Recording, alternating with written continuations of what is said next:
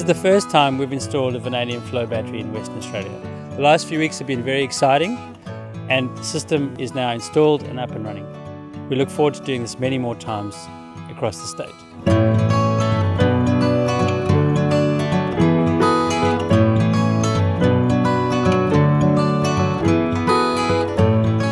In rural areas, power is often unreliable and expensive. In order to solve this problem, a device is required that will supply reliable energy to the end user. So when you're looking to take yourself off the grid, minimise diesel power, maximise the use of sunshine and renewable energy, vanadium redox flow batteries are a fantastic solution.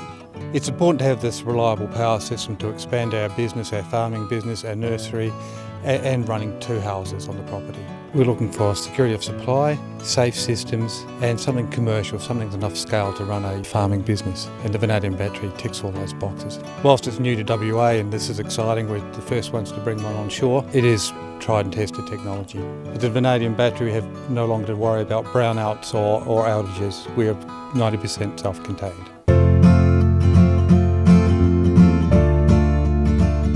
Unconnect have installed a 15 kilowatt ground mount system. This is able to supply power to this site and to the battery on site, which will allow this customer to essentially be over 90% self-sufficient. Our componentry that we've selected for this is at the top end of the market. Installed a 15 kilowatt PV array. We're using Trina panels, who are the largest manufacturer of panels in the world. We're using SMA inverters, who are again the largest manufacturer of inverters in the world. So reliability, efficiency and the ability to output significant amounts of self-generated power is very crucial. Installing this system has been a bit of a challenge in that it is the first of its kind in the country. It is paving the way for future expansion in this area. There are many applications available for these units and we've had many inquiries regarding it already. The PV side of it, look, it's stuff that we've done before. We've done much larger systems in the ground mount area. The battery side of it is the blood and guts and the componentry that we're really interested in and the ability to allow people to become self-sufficient and give them greater flexibility and autonomy. And we see this as being the facilitator to put out many more systems of its kind throughout the country.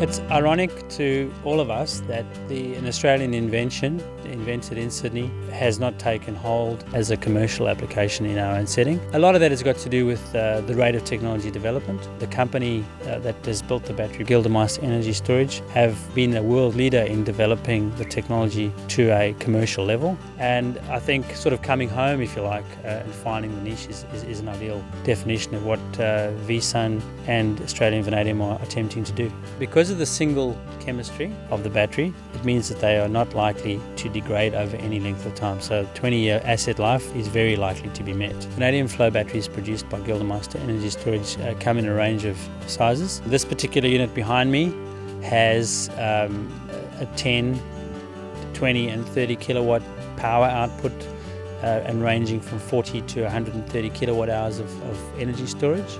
And the company also produces a much larger system which starts at 200 kilowatts and delivers anything from 400 kilowatt hours to 1.6 megawatt hours. The units behind me are slightly smaller than a standard shipping container. In fact, this one was shipped inside a 40-foot container.